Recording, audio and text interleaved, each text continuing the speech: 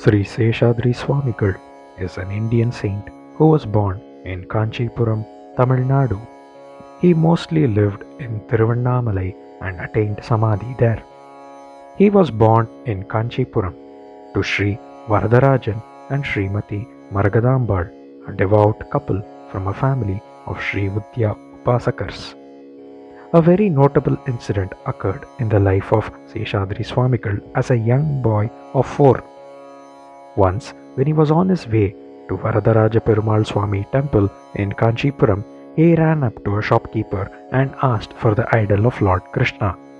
The shopkeeper was delighted to see such devotion in the young boy and gladly gave him an idol from his collection. Eventually, by divine grace, the shopkeeper had sold 100 such idols within the same day, which he would otherwise have taken months to barely sell even 50 of them. The shopkeeper thus referred to the divine land as Tangakkai, or the one with a golden hand. At the age of 14, Seshadri's father died unexpectedly and the family moved to a place called Vallur. It was here that Seshadri Swamigal completed his education. A few years after his father's death, his mother also passed away.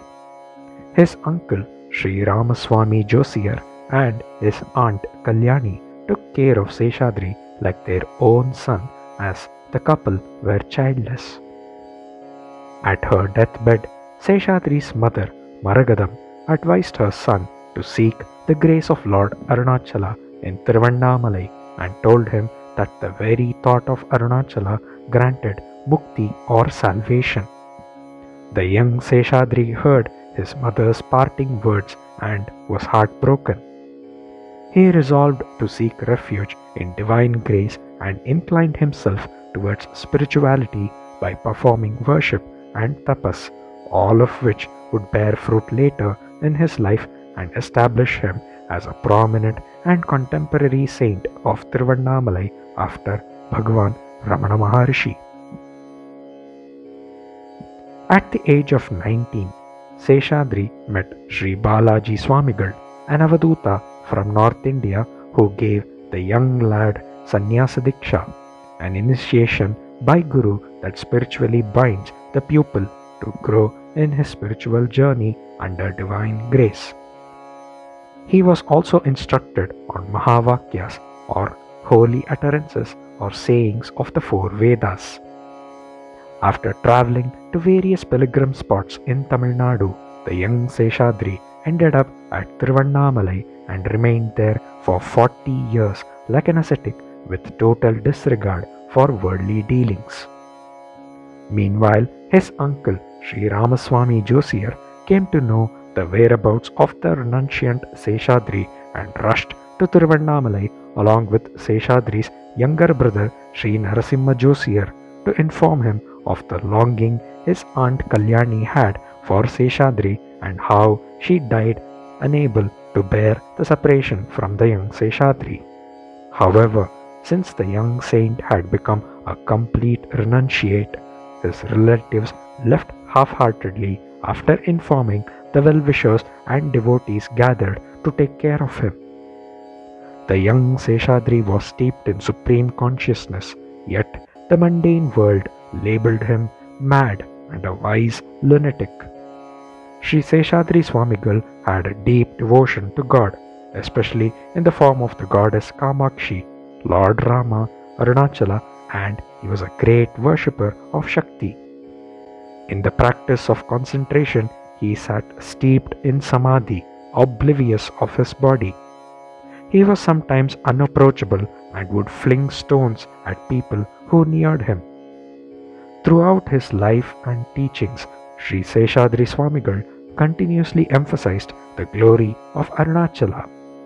He described the unique aspects of the Arunachala Kshetra, the pilgrim spot, as the place where Swami and Ambal invite all and confer liberation, and Lord Krishna, leaving aside his Sudarshana Chakra, plays on his flute, to which Lord Shiva comes out of the Arunachala mountain and dances. Seshadri arrived at Arunachala 6 years earlier than Ramana, who was 10 years younger than Seshadri Swamigal. When Ramana Maharishi came to Tiruvannamalai, Seshadri took care of the young Ramana and protected the lad who was quite unaware of his body and surroundings. He cleansed Ramana's blood-oozing wounds and was instrumental in revealing to the world Bhagavan Ramana Maharishi's spiritual greatness. Sri Seshadri Swamigal was an Avadhuta, as he would be seen roaming around town with a half-shaven face, wearing dirty clothes, oblivious of his surroundings or his appearance, absorbed in eternal consciousness. He also had a peculiar way of granting blessings to spiritual seekers and devotees. Once, a person named Natesa Mudalayar desired to be graced by Bhagavan Ramana Maharishi, but was unable to get the grace of the Guru until he met Sri Seshadri Swamigal.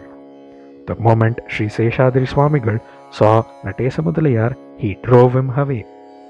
This was a blessing in disguise because, as it turned out, Bhagavan Sri Ramana Maharishi finally graced Natesa Mudalayar with his darshan and tutelage.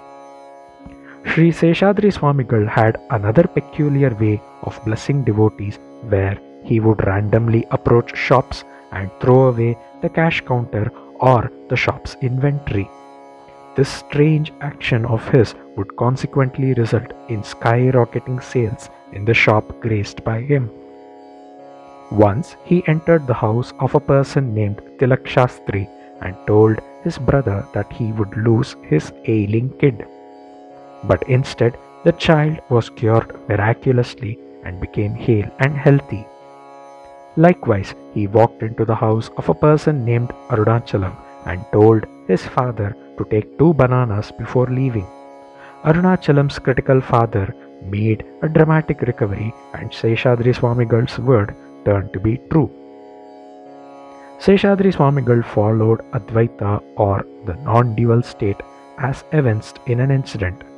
While walking along the streets of Tiruvannamalai, he stopped a passerby and asked him, pointing to a tethered buffalo, as to what the passerby saw, to which he replied that he saw a buffalo.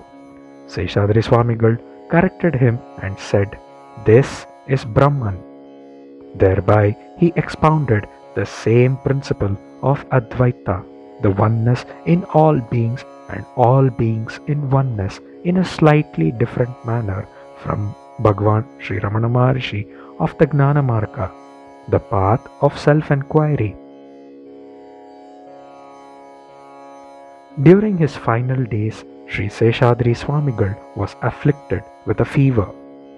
Devotees had the desire to take a picture of the Swamigal, shaved, bathed and dressed well. They then performed Pattabhishekam. Swamigal first refused, saying that he would come down with fever, but finally gave in to his devotees' wishes. It is said that for some months before this, he indicated by asking a devotee whether he should build a new house and move there, metaphorically implying that he should shed his mortal coil. Seshadri Swamigal attained Samadhi on January 4th, 1929. His body was not cremated but buried, as is the custom in the case of a saint. The Seshadri Swamigal ashram is in Tiruvannamalai near Ramanashramam of Bhagavan Ramana Maharishi. Om Namah Shivaya.